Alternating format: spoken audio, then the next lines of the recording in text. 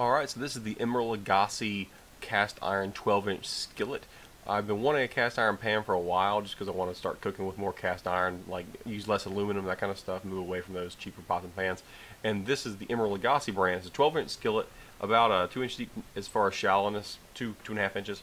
But I bought it. It was at Sam's for a long time. Then I go to Sam's, and of course, the day I go there ready to buy the skillet, it's sold out. They're gone. So I had to get online, found it. 16 bucks, 18 bucks after taxes where I live, and this is the skillet. It comes with two little silicone rubberized grips to put on it, which are actually very helpful. I take them off because I was throwing them the recipe I was making for this video goes in the oven, so I wasn't really too concerned about it.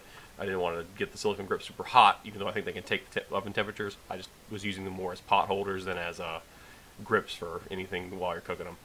But yeah, definitely a cool little touch, and you're talking about for under 20 bucks. Under 20 bucks, 12-inch cast iron skillet. If you get on Amazon and you look for a cast iron skillet, it's going to be like $30. So first impressions of the pan, if you have a grandparent or you have some old cast iron stuff that's still in pretty good condition, you'll notice that stuff's very smooth.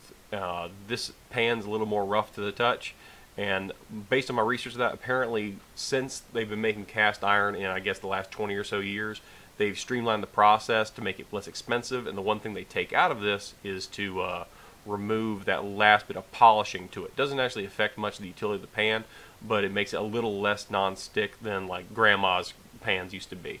Other cool thing about this is it's also a pre-seasoned pan, so no seasoning. All the hard work of seasoning's done, although it's not that hard to season a pan. But you're basically just ready to cook with. So I basically ran some water through it just to rinse it off and get any particles from the shipping out of it. Don't use soap on them, obviously. But yeah, that's all it did. That's all it was. Has a little E on the bottom of it. Here's my terrible camera work. But yeah, this is the pan so far. This is the unboxing portion.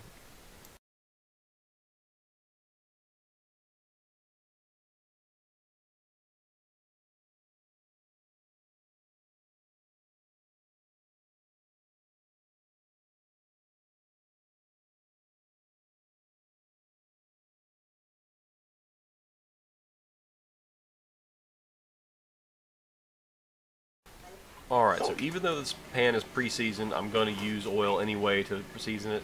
So there you go. Just doesn't take much. A little bit will do you, and the recipe's going to call for some more oil on the vegetables later on anyway, so I don't need a whole heck of a lot. Just get a nice little thin layer all around. Make sure it gets nice and hot before you put the meat on it. And basic, if you want to find a tutorial on using cast iron, they're all over the place. It's very simple. It's not as simple as non-stick or using Teflon, but the care is also not nearly as intensive after the fact. So Teflon, you can't put anything on it. I use metal cutlery on this pan. It's great. So it's a lot more idiot-proof as far as the cutlery goes. But looks great. Just make sure it gets to whatever temperature you need to be at, and all of a sudden it'll cook what you need to cook on it. So you're going to see chicken get thrown on here, and you're going to hear that nice cast iron sizzle, and it'll be great.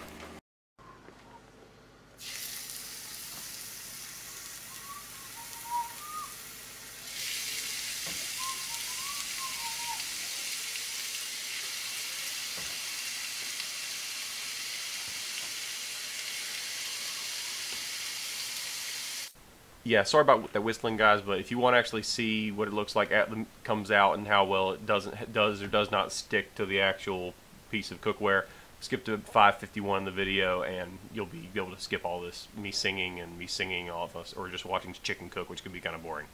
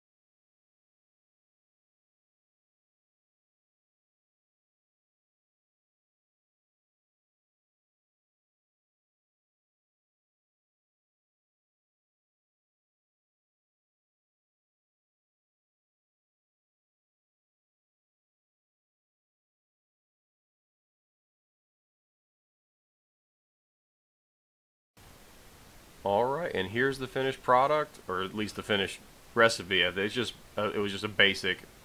It was going to be like a Mediterranean style food, but then I didn't have any feta cheese, which is kind of disappointing. So it was basically like a bunch of vegetables with some chicken, which is also good in seasoning. But yeah, this is what it looks like. A little bit of cheese on top because everything's better with cheese, and it cooked it great. You're about to see me kind of start spooning it out here, and it's going to be pretty non-stick once you take a look at it.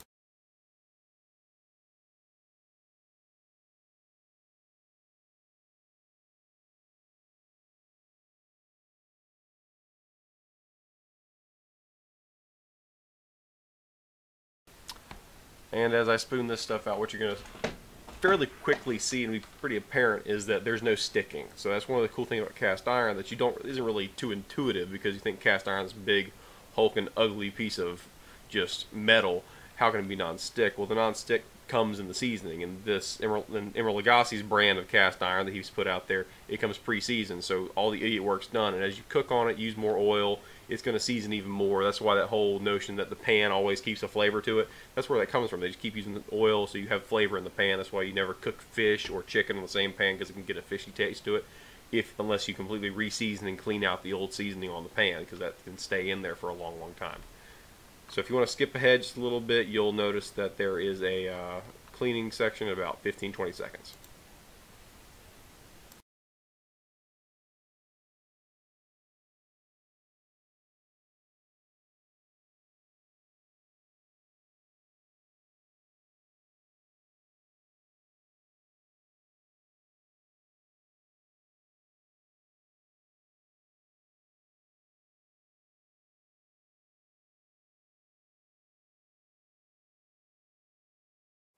And here's the cleaning part, the fun part. It didn't take long at all. The pan stayed very hot, so that's why, like my wife and I had already finished eating, and I get back, the pan's still hot. That's one of the other benefits of cast iron. It stays hot for a very long time, even after cooking.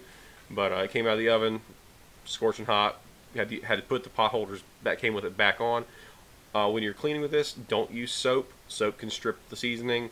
Don't throw it in the dishwasher. Do not let it sit wet. So you're basically just going to scrub this stuff out of here. There was a little bit of scrubbing that going on.